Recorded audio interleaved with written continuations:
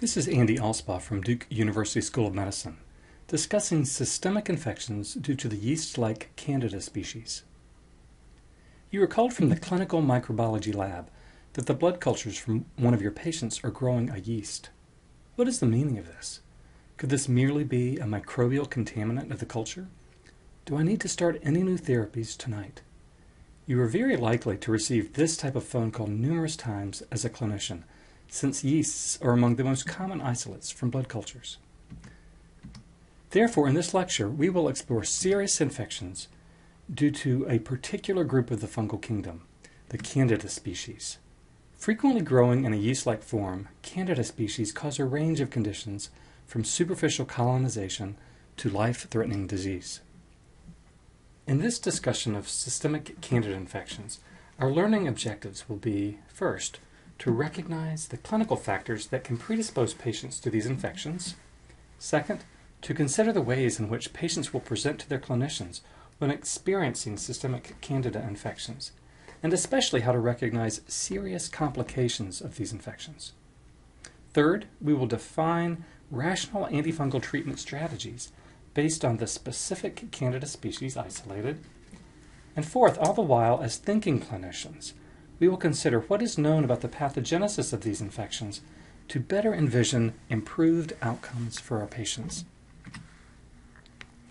Candida species can be normal inhabitants of the mouth, gut, and vaginal tract of healthy people. How, then, do these fungi enter the host and cause disease? Most commonly, this occurs through alterations in normal constitutive barriers of the skin and mucosal surfaces. IV catheters and wounds provide breaks in the skin through which microorganisms like Candida can enter. Similarly, perforations of the gastrointestinal tract include abdominal surgery, a ruptured viscus, or perhaps the GI mucosal disruption that occurs during cancer chemotherapy. All of these provide entry sites for the movement of microbes from normal commensal locations to deeper tissues. We also know that the microorganisms in your microbiota continually compete and interact with each other. However, major changes in the microbial flora, such as those that occur when we take antibiotics, can lead to an increased growth of non-bacterial species, such as Candida. This is one of the main reasons, for instance, that women can develop vaginal yeast infections after taking antibiotics. Finally, specific forms of immunosuppression can lead to systemic Candida infections.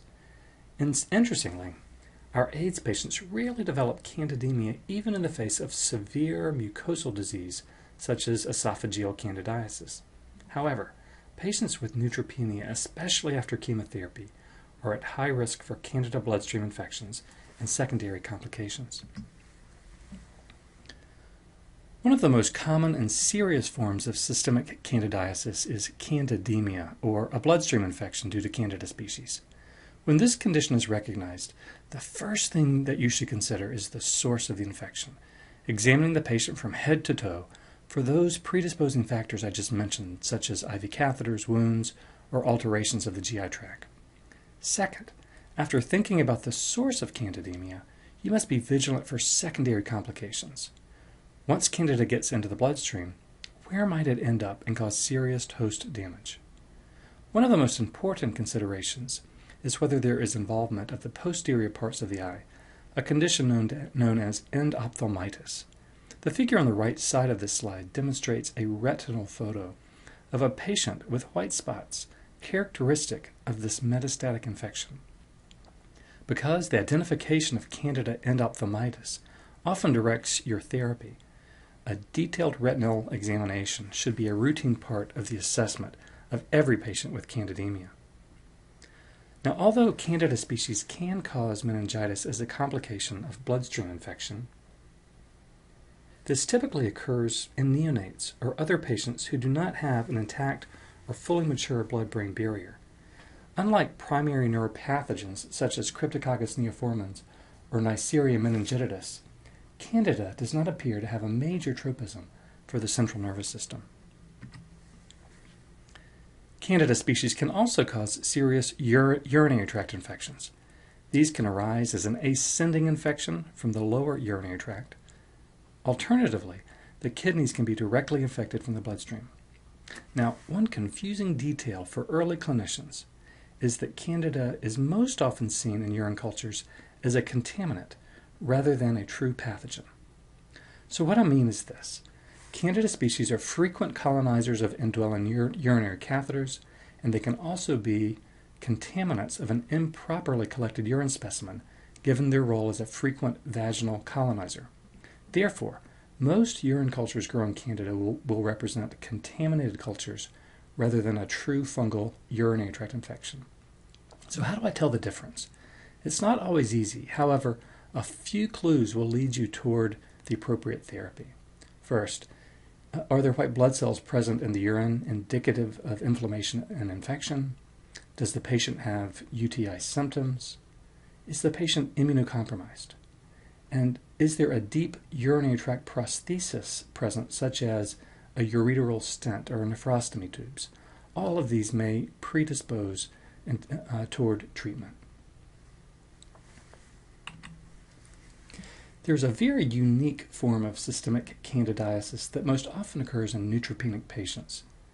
Referred to as hepatosplenic candidiasis, this condition is characterized by a very low-grade form of candidemia. This can therefore be missed unless serial blood cultures are performed. Now, these patients will often present during the period of recovery from neutropenia with fevers and perhaps fungal microabscesses of organs such as the liver and the spleen, as demonstrated in this abdominal CT image of a patient who indeed is recovering from cancer chemotherapy-induced neutropenia.